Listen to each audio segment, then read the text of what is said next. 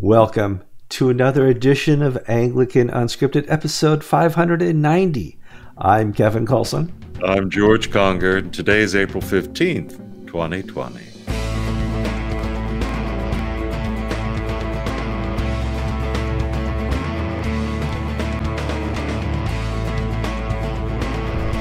All right, welcome to another program. Before we get started, please like, subscribe, comment, share the program. What else? Oh, we have a podcast. It's in the show notes. They're nice, simple. I kept it under 15 seconds. People can stop complaining about Kevin taking so long to advertise and promote the program. But somebody should, because I don't see you guys doing it. That's not true. You guys really like and comment a lot. You know, I'm talking more about the comments I did last time. All right, let me stop. Okay, you're looking at your screens. You see George. You see Kevin. You don't see Gavin. What happened? Oh, the stories. Okay, so when Gavin joined the Roman Catholic Church a couple months ago, he called me on, left a message on WhatsApp and said, Kevin, I've joined the Roman Catholic Church and it's not going to work for the program. If you want, I'll quit. Unless you can think of something else. I said, oh, don't quit. Wait. We need you. You're great. You offer a great perspective. And we kind of tried to work it out. You know, we didn't want too much tension on the studio, but we wanted to be good representation to the audience. And so I convinced Gavin to stay. And we had fun, and it worked out. But over time, it was getting more and more tense in the studio with George, Gavin, and I, because in reality, he was a new Roman Catholic, and he was loving everything he saw and read, and this was becoming kind of the apologetic show for his newfound Roman Catholic faith, which made it difficult because George and I are not here to debate Gavin, and we're starting to get more and more people in the comments saying, you know, guys, he's giving you softballs. You could have said this, you could have said that. Why aren't you guys counterpointing Gavin's claims? And there was the week, the show we were going to do in Holy Week. We sat down and we did a show, and it got tense, and everybody basically laid an egg. And we didn't record, we didn't put it out, and we left angrily. That's life, guys. And we kind of made the decision that we really not going to go on Anglican Unscripted with Gavin. We may have another outlet sometime in the future, an unscripted program that's not in the Anglican fashion, where Gavin will be part of it. But I need to be honest with you guys. It just became more and more and more tense. Of all the great human beings on the earth that I know and have met in all my travels, Gavin's one of them. And Gavin has proven one thing certain. 3 heads on this show are better than 2, as you'll finally find out by the end of this episode. He was an amazing counterpoint to what we were talking about. His mastery of cultural Marxism and Church of England and church politics, you know, is certainly wonderful and helped the show a lot. He helped grow our audience. We're going to obviously take a cut in the audience, but we also want to be faithful to our audience as well. And, you know, I've been told a million times, it's Anglican Unscripted. Why on earth do you have George on there? Well, George is an Anglican. He's an Episcopal Anglican. Then why do you have Gavin? Well, all right, well, I can't really defend that. But, you know, here we are. We find ourselves once again after 4 years we had Gavin, 3 years. It's 2 talking heads, George and Kevin, giving you the Anglican news and the Christian perspective on what's going on in the world. What we're going to miss, Gavin, George? Yes, indeed. It was a fun ride, but all things grow at their own pace and at their own time, and we've now reached a time when we need to basically, where are we and where are we going and what do we really want to do? Do we want to be so do you remember the old CNN show, A Crossfire, of left and right battling it out? Or do we want to be an Anglican news and views show? Mm-hmm. And we tried our best to hold it together, and looked what was uniting and was common to all views. But then there are times when things just got too divisive to really serve our true purpose. And our brand is not argumentation.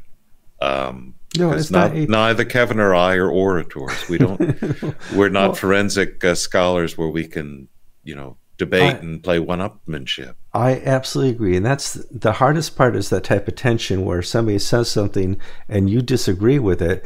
But if you're going to disagree with them, this isn't the platform for that. That type of theological disagreement doesn't work well in an unscripted fashion. In Crosstalk or Crossfire from CNN, it was perfect, because you would walk on there just to turn on CNN at the time. I put deodorant on because I was going to sweat it out watching it. I don't want people to sweat it out watching Anglican Unscripted. And we've all come to this understanding that that will not work in this format. This is about news. It's about analyzing the news. It's about analyzing the news from a Christian perspective. It's not about defending Marian aberrations. It just isn't. Is Gavin to blame? No. Gavin's on a journey, a faith journey. His journey isn't working in this format for this show. Is George to blame? No, because it was something that was tense in this format. Is Kevin to blame? Well, yes, the buck stops here. I'm the producer. I make the final calls on format, editing, what's in the show, what's out of the show. So if anybody out there wants to blame anybody, my email's in the show notes. Oh, be gentle, though. Kevin, I think we need to actually put the blame where it truly lies, and that's with Catherine Jefferts Schori. Well, of course. We can always go back to the thing that made this show take off was her leadership of the Episcopal Church, and we could always, without fail, find fault in whatever she was doing. Those were the good old days. When I wake up in the morning, I do miss her leadership in the Episcopal Church. I'm like, oh, it's going to be a low-content day. So please understand, we love Gavin, that he helped make this show what it is, but it's time, and I think the three of us know it, and the three of us are in agreement. I do hope to do something else down the road with Gavin. It would be wonderful to do something. We could just do 4 hours on cultural Marxism. Yeah, it would be wonderful. Good. Let's move on to today's news. We're just on a Holy Week. Generally, if you've watched this program a lot, you know that Anglican Unscripted is not taped during Holy Week. George is busy. I'm busy. The last thing I want to do is worry about content.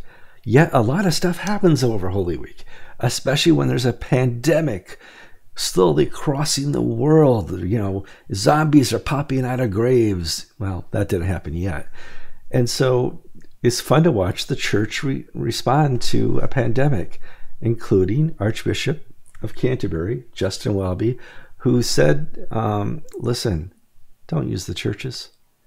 The Church of England churches need to be closed in respect for all the other non-essential things going on in England. And I'm like, well, that's going to be a wonderful topic when we get back after Holy Week. George, give us what happened and give us the update. Well, back in March, Prime Minister Boris Johnson asked non-essential enterprises, businesses, clubs, groups, not to have gatherings of more than 10 people. And the Archbishops of Canterbury and York followed upon this and said, okay, folks, we're going to close the churches. So we don't want people gathering, and we want to set a good example to the nation. And that our example will be staying at home. But you're allowed to go in, the clergy are allowed to go in and make films and do church remotely, virtually. Then that transformed. Well, basically, you could film your liturgy. You could have morning prayer, evening prayer, whatever.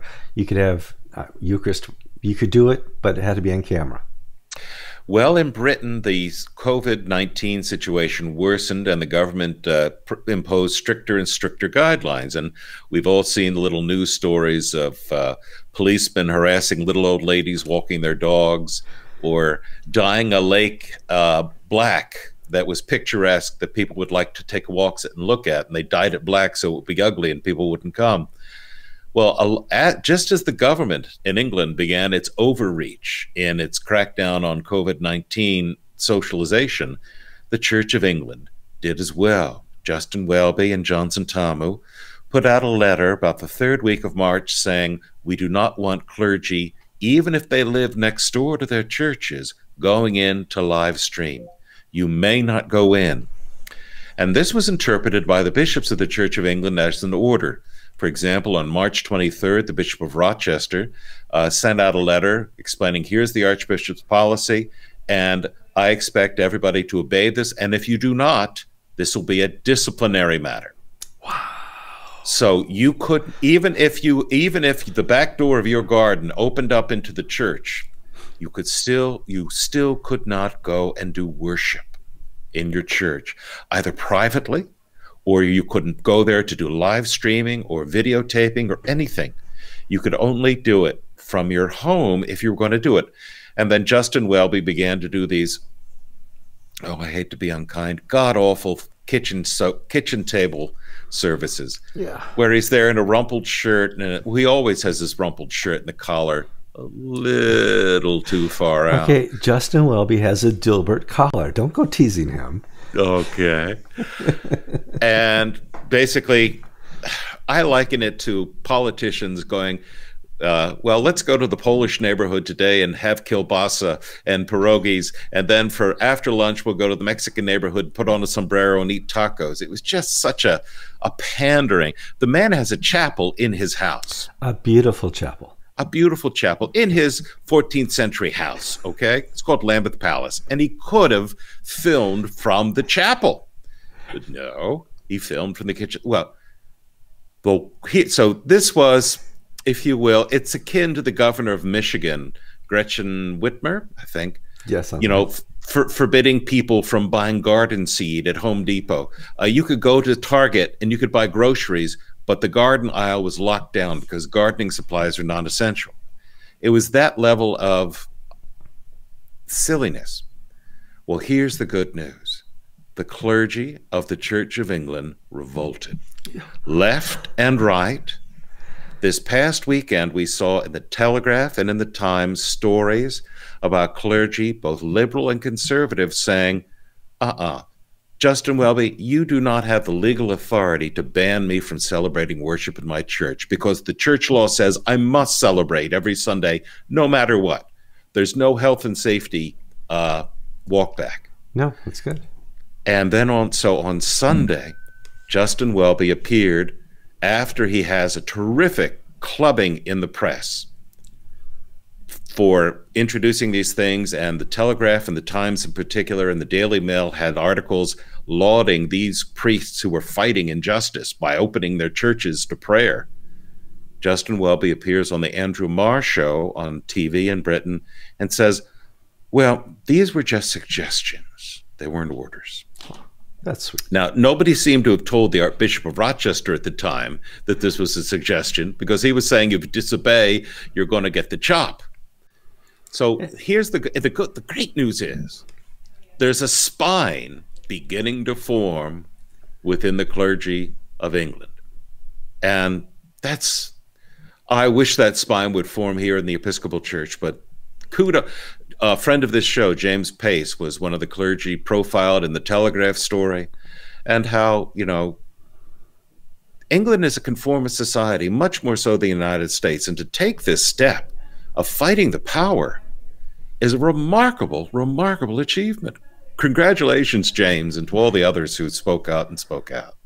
Well, especially with the threat of repercussions. I mean, England has a vast history of repercussions towards clergy. And, I'm glad they were able to overcome that. Nobody got burned at the stake. Nobody got slain in Canterbury. So, good times. And it's nice to see that the Church of England is finally developing a bit of a backbone. Now, Kevin, do you remember Melvin Tinker has been a guest on this show a number of times, and he writes opinion pieces for Anglican Inc. And he had a wonderful piece that was one of the top hits of last week we're basically saying this abdication of responsibility and of leadership by the Archbishops of Canterbury and York, it's bad enough that they should go. It's really that bad, because it's like telling the troops, you should, instead of protecting the civilians, you should hide in the houses with them, to set a good example of hiding with your head under the sand. How did the church in the time of martyrdom behave? How did the church behave during times of plague and epidemic and cholera? Even in the Episcopal Church, we have the martyrs of Memphis. There were nuns, Episcopal nuns, who tended those who were suffering from cholera. Isn't this cool? They died. Let the audience see our website called Anglican Inc. This is the article that George is talking about with Melvin Tinker. Nice. Could you I took that photo of Welby at All Saints Cathedral. That's when he caught sight of Kevin and myself. He doesn't like us. I don't know why. We're perfectly sweet and kind, and we brush our teeth and everything, but that's the face he made when he saw Kevin. Then he turned on me. So if you get a chance, if you haven't read it yet, head on over to Anglican Inc. and you can read it there. It's linked on the front page. Let's see if my trades are going well. So a lot has happened, obviously, in the last 4 weeks, and I want to get back to the show notes here so I don't lose my place. And the biggest thing that's happened is the church has been forced to live stream, have been forced to make a choice. Close your doors, stay closed, face ruin, or buy a camera, buy a capture card, hook it up to your computer, and live stream. And for the most part, around the world, regardless of social class, churches have done it. I have not seen, I can think of maybe 3 or 4 churches locally here who were not able to do it, but I am so impressed. This really is, to me, the big takeaway from this whole COVID-19 thing. Yes, we may have a massive recession. Yes, things may fall apart economically. And yes, we may get another wave of sickness in the summer. That's all true. But from a church life, what I'm seeing is that the vast majority, let me say 98% of the churches that I'm aware of, stepped up to the plate and did something. They displayed an entrepreneurial spirit. Now, of course, some churches have done a better job. Last week, I think we talked about an ACNA church in West Virginia, relatively small church, and how all of a sudden their internet web presence is it's massive, and it's more polished and more professional than some of the suburban churches in Washington, D.C. that, in essence, are their competition. We're seeing how, Donald Trump likes to use a phrase, shaking the box. Here are all the variables. I don't like them. Let's shake the box and see what the die come up with this time. Yahtzee? Is that what we're talking about? Could be Yahtzee. Could be Yahtzee. But with that, in this crisis and chaos, there's opportunity, and some churches, many churches, are seizing this opportunity, and it's really encouraging. It is. Let me mute my watch. I apologize for this. It is because I'm going to tell you right now, people... How's your Amazon stock doing, Kevin? I love it. It went down to $16.80 and I started buying. Now it's up to 21 or something. It's $16.80 or $1,680. This is Amazon. They don't divide their stock at all. They're a higher class stock. But the church was asked to step up to the plate. And I'm going to tell you this. I don't know. I can think of maybe half a dozen, maybe a dozen people with a theological degree that are really tech savvy. That when this occurred, they're like, yeah. Most of the clergy I know were a little fearful, a little uncertain, a little like, what do I do now? And so I put up the live stream. Are you talking about me? Yes. I put up the live stream of how to live stream. And it's interesting to see how the clergy have said, made this now a fundamental part of their worship. They don't just do Sunday. They don't just set up and do their live shot of the Eucharist and stuff like that. They're doing morning prayer. They're doing afternoon, noonday prayer. They're doing evening prayer. I see some people doing compline. And I'm like, yeah, please, now that you've learned to work and operate and worship in the virtual world, don't think that you need to stop when society goes back to normal. You've been given an amazing opportunity to grow your church in a virtual way. Yeah. And we're figuring out how to do this. I have every Wednesday I have a healing service in our chapel at my little church. And we'll get 10 from 6 in the summer to 12 or 15 in the winter coming every Wednesday for the hour and a half. I did it this morning online with just Susan, my wife, and myself. And those 12 people all tuned in, plus 200 others who, now I don't know if they were there for 3 seconds or if they were there for the entire hour, because I couldn't monitor the stats while I was doing the show. I hate to say it that way. No. I could show you how, but yeah, we were doing the gig at church, and I couldn't tell. I understand. But and the thing, and the comments that I read after the service were that people from far away who have no real connectedness to my congregation, but either friends of mine or friends of friends or somebody sent them a link, participated in that worshiping life. We've been doing, like most churches, we've been doing things on Sunday morning. And my senior warden, in other words, this is the lady who really needs to have the interest of the church at heart, my church at heart. She watches our live stream. She's from South Carolina originally. She watches her old church in South Carolina's live stream. And then she looks and watches on replay some other churches. So in other words, she is going from saying 2 hours on a Sunday morning in my church to 3 hours to churches all across the country. It's almost like she's in a Chinese restaurant. She's taken something from column A. She likes my preaching. She loves the music of her old St. Andrews, I think it is, in Charleston. She loves the music there. And she loves, something else from this other aspect. This is not threatening, I think, to me, because I'm never going to have a music program like that church up north. But what it does is it allows for the fullness and the development of faith. So it's not that we're competing with each other when we do this, but rather I think that we're building upon each other's strengths. And this is an opportunity to really reclaim the world for Jesus Christ. I go to Church of the Apostles here in Bridgeport, Connecticut, and our priest does something that I think is really important during the time of giving. He says, listen, a lot of people are guests out there, and we're doing our time where we're going to collect money from our members. We don't want your money. Okay, and listen to the music. Send it to George.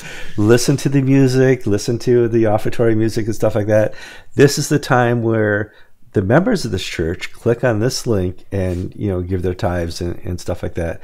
And he really wants to, if you want to join the church, that's different. But we're not televangelists. We're not out there begging for money to make ends meet. That we function as a church, even though we're doing this in a virtual world. And it works two ways. One of our viewers on this show is a man named Jim Hogg, he and his wife Linda. And they have a teenage son who's an accomplished musician, James Hogg. Well, they'd sent me some CDs their son had made, and I was listening to them, and I thought, these would be great accompaniment music to my services. And I don't have to pay royalties to anybody, and Facebook and YouTube won't slam me for copyright violations. So I asked, may I use some of your music for the service? They said, we'd love you if you could do that. And so at the end of my service, I have music performed by James Lyndon Hogg, and here's his website if you want to see more of his stuff. But here's a young man in Louisiana providing the music. He played the doxology on his violin and in our Eucharist service on Sunday. It's this morning. It's just powerful, the gifts that this social interaction can provide. And here's what happened. In 2020, during a pandemic, the church stood up and they took back the internet from porn. They took it back from Netflix. They stood up and said, we can be a presence here. We can be a virtual presence offering worship, offering all these skills that we have in a place we've never been before. This is the ground you got. Oh, I live in Connecticut. The ground is really hard. Well, the internet's not that hard. You know, Anglican TV has been on the internet for 10 years, and people have been clamoring for your messages and clamoring to hear more about Jesus. And now they have that opportunity. You took a pandemic, but welcome to the internet. Don't leave. Don't Kevin, for a minute leave. Kevin, our clergy listserv, where we basically all moan and groan about how terrible life is in the Diocese of Central Florida, has been full of predictions that, oh, people are never going to come back now that they've discovered the comfort of watching church in their pajamas from the lounge chair. How are we going to get them back in the pews on Sunday? Well, maybe we should just, as soon as this crisis is over, go back to the old way of doing things. Or is it possible? You actually know a bit or two about technology, which I've discovered. Yeah. Well, thank you. Where do you see this going in the long term? Do you think this is just a blip? No, this isn't a blip. This is new, and this is a new normal. Okay, the people, as we as created individuals under the living God, adapt, and we are being forced to adapt. And when we find an adaptation that helps us come closer to God, helps us to worship Him more, helps us to have more community. I have called Mom every day for 4 weeks. I haven't done that since I left for college. You know, I call her, but not every day. Then she's like, oh, it's you again. Yeah, hi, Mom. I'm just making sure you're okay. We are reestablishing community. We're reestablishing the front porch mentality, where we sit down and we listen to people. We talk to people. We're more intentional in how we interact, because people out there outside our doors are dying. People outside our doors or outside our churches, they're afraid of what's going on. They're afraid to talk to each other. They're afraid to get within 6 feet of each other. And the church is there. We're adapting. And you're going to have to understand that when this pandemic is over, you don't flick a switch and you're off the internet. You've established a community. You have to keep that up. And please keep it up, because it's here to serve not you, but God. It's here not to glorify you, but to glorify God. And the technology is so sophisticated these days. I mean, I have learned, I started off my first live stream with this. I followed Kevin's advice. All right. And then we progressed to one of these. Let me, other way. There you go, yeah. Other way, with microphones. And so I've already spent my president's $1,200. That's already on my credit card. But it's only going to get better. I mean, I've learned my poor wife, not only does she have to cook, clean, and fold my shirts, she now has to be my producer. She's a producer. And okay, Susan, fade in the scripture readings, fade them out. Okay, put up the liturgy, now take it down. Poor woman now knows as much about the service as I do, and I've been doing it for a living for 25 years. But why I say this is it's only going to get better as we all progress along this learning curve. No, and that's somebody laughing in the background. Yeah, that's. I don't have a closed set like you do at church. At church, knows you don't have to say quiet on the set, striking in 3, 2, 1. You don't have to do that. Here at the Kallsen household, here's what I discovered. Just a little bit of brevity in this chaos we live in. There are going to be a lot of people, especially in the first 4 weeks here, who are considering now filing for divorce. They can't handle this quarantining with their family, with their spouse. It wasn't supposed to be this bad. So they're calling lawyers, and lawyers are there all the time. You can get the 24-hour hotline to the lawyer. The lawyer's willing to fill out the paperwork and start the divorce proceedings. But you can't find a judge. You can't find a courtroom, because, lo and behold, they're all shut down. By the time you do find a courtroom, you'll be used to each other finally. You say, I don't know why we're going to get divorced. I forgot why. So just this original 4 weeks here, there's a lot of people right now calling divorce lawyers. I'm sure Mrs. Anglican TV has considered it a couple times, because I have to have the whole room to myself when I tape Unscripted. But it's a new time. It's a new normal. We're being reintroduced to our spouses, our families, and to our neighbors, and to the world online. And I've never thought that when I got married to that beautiful woman when she was 22 years old, and that was 35 years ago, this past Sunday, I would see her with a pair of earphones on, standing in front of me going, 3, 2, 1, go! Now, oh my. The thing I love about Anglicanism is it has form and function. When we're doing the liturgy here in America, it's been done around the world the same day by all these different Anglican churches. Now around the world, in all these Anglican churches, somebody's doing the countdown. 3, 2, 1. Okay, we're live. And you see someone fumbling around at the pulpit. Oh, okay, we're all right. Okay. Welcome to our church. You know, guys, this is a great opportunity for the church. It's wonderful to see what you guys are doing. What are we coming up on here? You know, George, without Gavin, we may be doing shorter shows. It's 31 minutes. Anything else you want to talk about? Indian corruption. No, that's too long. That's a multi-documentary thing. Okay, so we got through a show with just 2 of us. You now understand 3 is better. We want you as citizens and viewers and listeners alike to recommend Anglican entities, talking heads that you would like to see appear on this program. Somebody who has some time on their hands that would be a good talking head to bounce off of for Anglican Unscripted. Here's what I don't want. And this has happened a couple times. Kevin, I know this priest. He's very jovial. He's funny, and you should interview him, or you should have him on the program. Said great, and I tell me about him. Well, he doesn't really watch Unscripted. I don't think he even knows about Unscripted. That's not who we're looking for. We're looking for a person who's lively and knows about us.